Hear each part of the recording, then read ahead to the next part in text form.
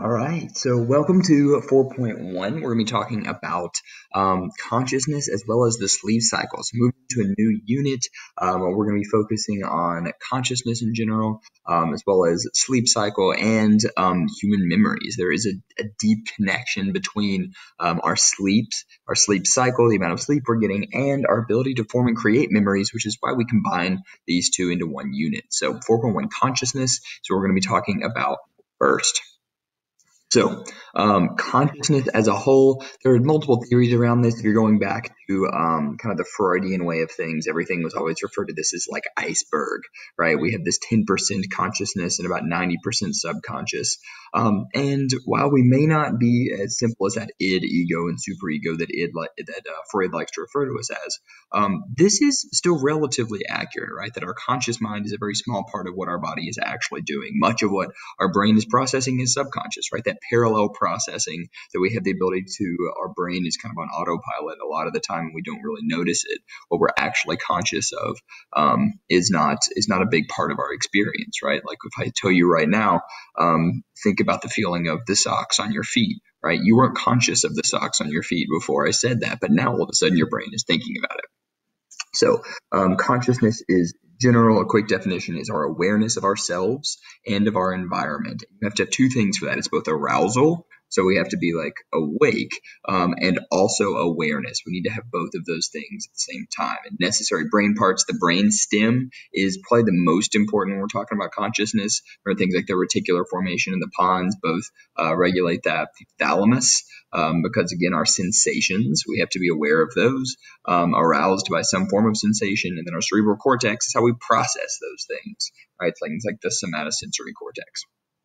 So dual processing, that parallel processing versus selective attention, right? There's a number of different states of consciousness. We won't talk about all of them, but things like daydreaming, doubt, drowsiness, hallucination, orgasm, oxygen starvation, meditation, hypnosis, dreaming, all of these are different states of consciousness. So most of what we're going to focus on is sleep, drowsiness, and daydreaming. But we will also talk about other things like hallucinations, drug-induced different states of consciousness, others. We will not talk about hypnosis as it's been removed from the AP Psych kind of lexicon. It's no longer taught in AP Psychology because it's just too debated. There's definitely proof that hypnosis is a thing, but there's not enough evidence on it, and it's not exactly something that is it's not super scientifically driven, so we were going to remove it from psychology for that reason.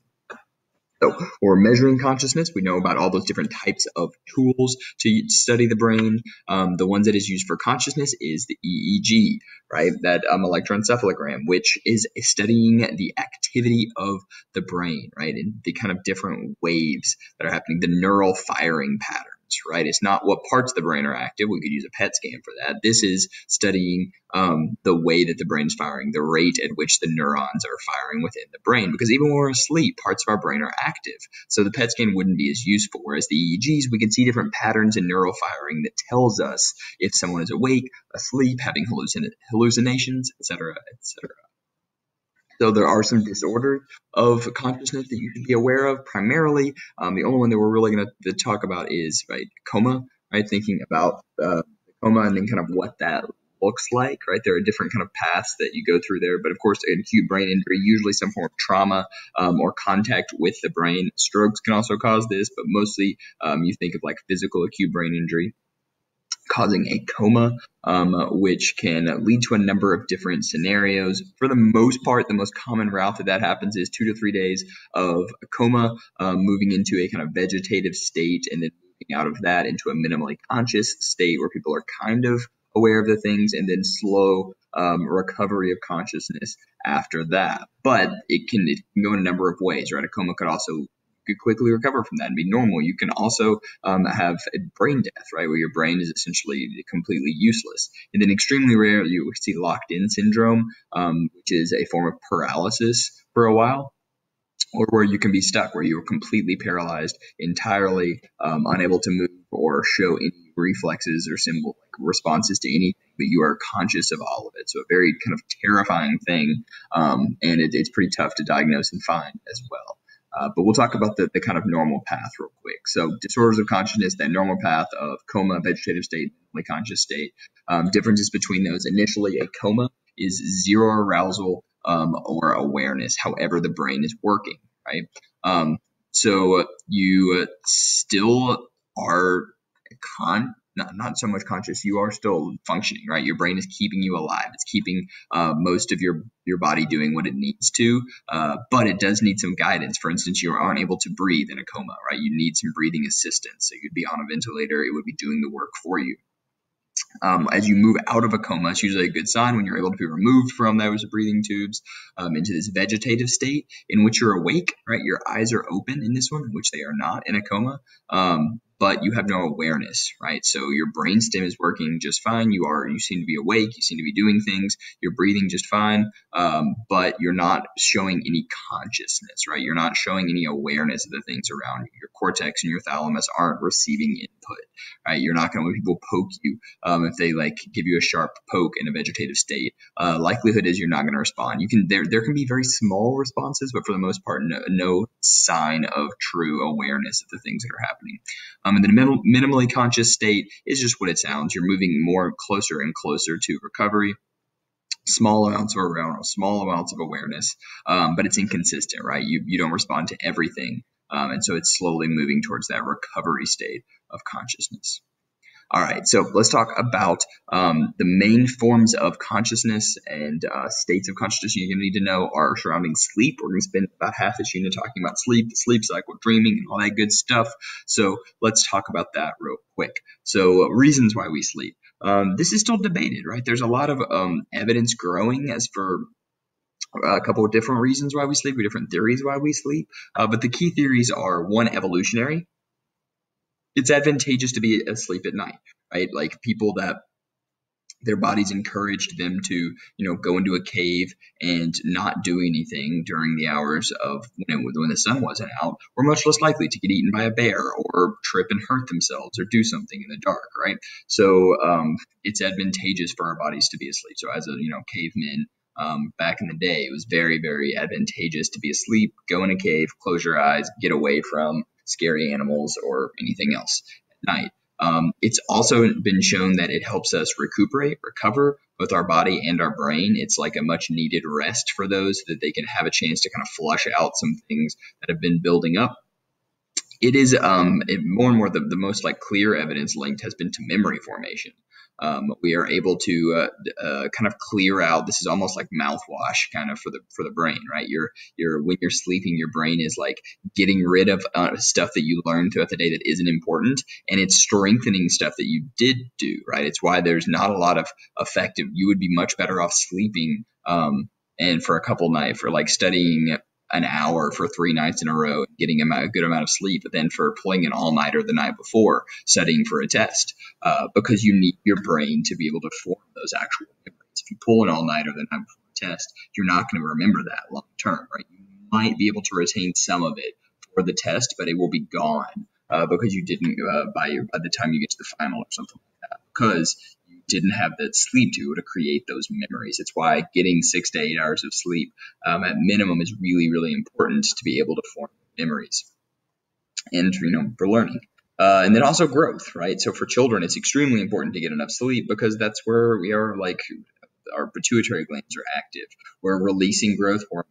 It's also for adults or for athletes. It's where muscle recovery happens. So stage 3, stage 4, those delta waves help people kind of flush out the toxins that build up the acid that's built up in your muscles and kind of release new growth hormones so your muscles recover faster and you're able to exercise again. So that changes over our lifetime, right? As a child, you need 1 to 15 days. They're sleeping 16 hours of the day, right? 2 to 3 year olds are sleeping over 12 hours of the day. And you're all stage 14 to 18. You should be need between 9 to 10 hours of sleep. I know you're probably not getting it, but you should try to get a decent amount of sleep because that's where you're forming those neural connections, right? You're in that pruning phase.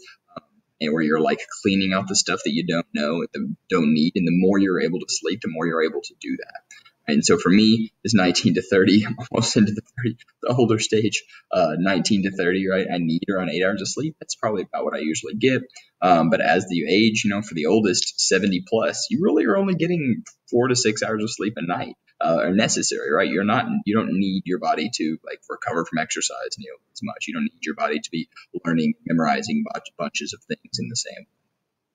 So, different things. There are two biggies you should really know for sleep. One is circadian rhythm. The second are your different stages of sleep, the sleep cycle. So circadian rhythm is a biggie. You've got another Ed puzzle to watch just on that. And this is kind of our biological clock. Definitely think of circadian rhythm as a clock.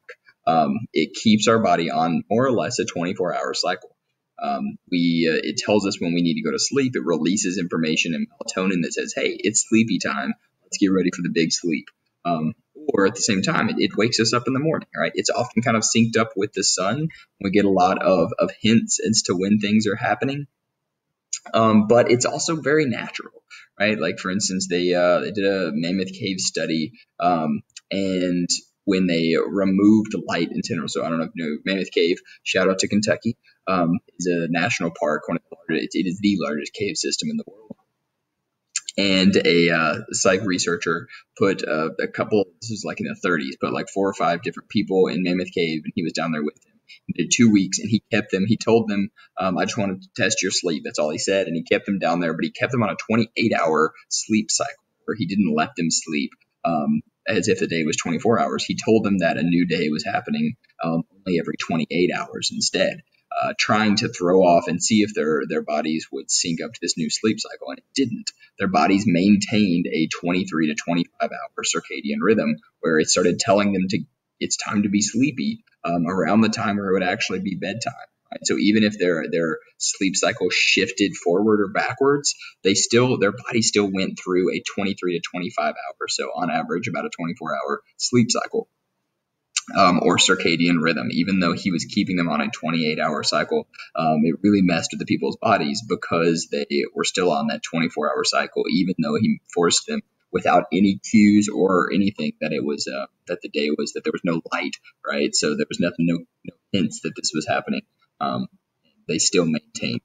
So within the brain, a big vocab term you should know is the SCN, the suprachiasmatic nucleus. This is part of our hypothalamus. It is a series or a bundle of nerves in the hypothalamus that controls our pineal gland secretions. It's primarily melatonin, or that's one of those big hormones that helps us sleep, sends the messages that, hey, it's sleepy time. So a couple different things affect that. Light is a biggie, especially blue light, like the blue light that comes from your cell phone. So one of the best things you can do is don't look at your screens before bed. If you really have trouble sleeping, don't sleep with your phone next to your bed. Don't sit there in bed for 20 minutes staring at your phone, being like, I can't sleep. I'm going to flip through Instagram. That's the absolute worst thing you can do for your sleep. Your brain sees light and thinks, oh, it must be time to wake up. And even though your body is still trying to shut down, your suprachiasmatic nucleus is super confused, right? Because it's getting this blue light. So you're not going to get enough of that melatonin. Even though the rest of your body is starting to shut down for sleep, your consciousness is going to have a hard time fading away because of those lights. So sleep in a dark room, do what you can to give yourself all the help. Within like an hour or two before bed, try to remove screens. It's hard. I'm bad at it too, but the more we do this, the better we will sleep and the better we will recover and be awake during the day. There is evidence of a nap zone, right? The second most highly reported period of the day where we're sleepy is between 2 to 3 p.m. There is some evidence that that's helpful. There is no evidence, however, of 3 to 4 hour naps being helpful. So naps can be beneficial, but they are primarily more of a like you should keep them less than an hour for sure, right? If you want to, I strongly recommend this like coffee nap. Got a video up here talking about that. It's like a 45-minute nap where I like to do it with like make coffee, get it cold so that I can drink it really, really fast. Coffee takes like 20 to 30 minutes to kick in. So like you get ready for bed, you like chug some coffee, fall asleep, and then 45 minutes later, you wake up and the coffee has kicked in. So you're feeling super awake because of that. But you also got all the benefits of that nap. You also got to sleep, right? The coffee won't wake you up. Your sleep cycle will wake you up. So, or your alarm for 45 minutes will wake you up. So, coffee naps, big fan. And then genetically, we have different reasons for people that are either owls or larks. They're either evening people or morning people. I'm very much a morning person. My wife is very much an evening person. Struggle with that at times, but that's definitely something, and that can change over time as well. So second biggie you need to know are the sleep cycles. When we sleep, we're not all doing the same thing all night, right? We are going through these different periods of kind of wakefulness, dreaming, sleep, deep sleep, or we're completely unable to rest. When we go through a night, right, we're in different stages, right? Where we're either dreaming, or we're in deep sleep, or we're in light sleep, or we're transitioning between those. And so a sleep cycle is like this, right? It's the stage from REM sleep down into deep sleep, back up into REM sleep. Okay, so that's what that looks like. They're typically around 90 minutes. You want to wake up in REM sleep because it's the closest to awake sleep. Whenever you wake up from REM, you're going to feel much better, right? When you wake up on mornings and you remember your dreams, it's because you woke up in REM sleep, and you probably feel better on those days. On days when you wake up and you don't remember your dreams immediately, you're probably feeling sleepier because you were stuck in like a deep sleep. When you get awoken out of a deep sleep, it's really hard to wake up. You're going to take a long time to get back to wakefulness because your body's still stuck down here. So as you age, you spend less time in this REM sleep, but REM sleep is very beneficial for, most of the theories say it's for formation of memories and for getting rid of stuff we don't know, which is why it's kind of this hallucinatory state. Our brain is almost like exercising a little bit. It's like firing as a way to create memories, not so much of our dreams, but of the different things that happen to us. So different stages of sleep, 1 through 5, not really a fifth, but really REM sleep. So two different things, in REM and REM. These are rapid eye movement and non-rapid eye movement. Those are two different types of sleep. Most of our sleep is in REM. So stage 1, 2, 3, and 4 are in REM, and then our fifth stage is just REM sleep. So different waves that are happening when we're sleeping. Again, this is the EEG. When you're doing sleep studies, you're going to use an EEG. So when you're awake and relaxed, you're kicking out these kind of alpha waves. These are right before you fall asleep. This is not like awake and excited about something. These are just kind of chill, right? Think of this as laying in bed. This is not really doing anything, not being stimulated by much of anything at all, right? Like even meditation kind of help us reach this kind of alpha stage where we're relaxed. There's no stress happening. Our body realizes it's safe for us to close our eyes and sleep. So we're in this alpha stage, and then we go through these different stages. So let's talk about each one of them. Stage 1 is kind of irregular, right? They're close to alpha waves. We don't see it as that different. You can kind of see the difference here. It's our breathing is starting to slow down. We're kind of preparing for sleep. This is only about 15 to 20 minutes total in stage 1. Some interesting things that happen there. I'm sure you've all experienced this hypnagogic hallucination or hypnagogic sensations is, that like feeling of falling, right? That's usually not something that happens in our dream. I think that oftentimes media or the movies portray it like that, but really what's happening with hypnagogic hallucinations, it's right before we fall asleep. It's definitely when it happens to me, right? That feeling of you're falling asleep and you think you're asleep and you're kind of pseudo dreaming almost, and you are hallucinating basically, which is what a dream is, and you think you're falling and you jump really quick and your hands reach up trying to catch yourself, but really you're still in bed. So that's happening in stage 1. So stage 2, we see a couple different things. This one's also about 20 minutes. And within stage 2, we get a much more kind of all over the place types of sleep. Two different things, there's sleep spindles and K complexes. Sleep spindles are these different bursts of brain activities. And the brain is inhibiting mental processes in order to promote less consciousness. So basically, like the brain is trying to wake up, and sleep spindles is the brain firing to basically suppress those and say, no, we're going to sleep. We're going into deeper sleep, right? I know you want to get back to wakefulness, but no, we're going down. We're going down to sleepy town. K complexes are these kind of all over the place brain waves in which the cortex is stimulated, but again, it's suppression. So sleep 2 is all about forcing us into a deeper stage of sleep. It's keeping us to like state. You get these K complexes, like if somebody like comes up and maybe just like touches your arm, right? Maybe not enough to wake you up, but definitely enough to kind of set off some brain activity. And it's why people don't wake up immediately if you just touch them. Their brain is reacting to it most likely, but they may not get back to consciousness. K complexes do that. Stage 3 is quick, right? It's only a few minutes, but it's a transition phase, and the waves are different than we get to stage 4. It's kind of a transition between 2 and 3. We're starting the production of these delta waves, large, slow brain waves that help with deep sleep. This is where the money's at when it comes to memory formation and when it comes to physical recovery. If you're not getting enough stage 3, stage 4 sleep, you're going to feel more tired. Your muscles are going to be more sore. You're not going to be able to recover quickly from fatigue. So that's stage 4, mostly known for delta waves, deep sleep. It's hard to awake during this stage. Sleepwalking, bedwetting, night terrors, all of that people I think often associate with dreaming, but they're actually in your deepest of deep sleeps whenever you're sleepwalking. That's why it's really hard to wake somebody up when they're sleepwalking. It's not because they're dreaming. If they're dreaming, it'd be easy to wake them up. But in stage 4, you almost can't wake people up, right? It's sleepwalking. It's all happening there in stage 4. Super deep. So after stage 4, you pretty quickly actually come out of stage 4, rapidly move into REM sleep, rapid eye movement sleep, in which dreaming occurs. So all of our dreaming is going to be happening in this REM sleep, in which our brainwaves look much more like our conscious state, right? It's pretty similar to our conscious state, in which your eyes are moving around, but it's called paradoxical sleep because your body is kind of paralyzed, right? Like whenever you're, if you see somebody like rolling back and forth and their body is like shaking around, it's like, oh no, you must have been having a bad dream. It's like, no, actually they were probably in, deep sleep, and so they're not going to remember what was happening.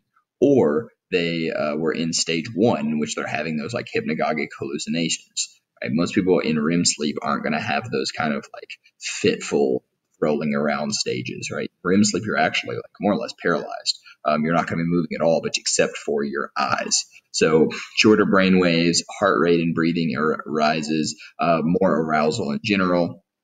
We get these hallucinatory, vivid dreams. And as you sleep, the more stages you go through, the longer your REM sleep will go. So you see that, right? If you go through these different sleep cycles, 1, 2, 3, all the way to the 4th one, your 4th REM sleep can be as long as 30 to 60 minutes in that 6 to 8 hours of sleep stage. So that's like as the REMs. This is when you're supposed to wake up to be the most conscious and aware. You'll be the most likely to wake up. It's easiest to wake someone up during REM sleep. So 30 to 60 minutes of 6 to 7 is because now it's getting closer to time when you wake up, right? You don't have a big window to wake up after your first cycle. Your body doesn't want to wake up. It doesn't need to. It needs more cycles to recover. So that is it. Next time we'll talk more about dreaming and some of the theories around that, why we dream. Remember, right, you should be keeping track this unit of your dreams. So that is it for the day. I will see y'all when I see you.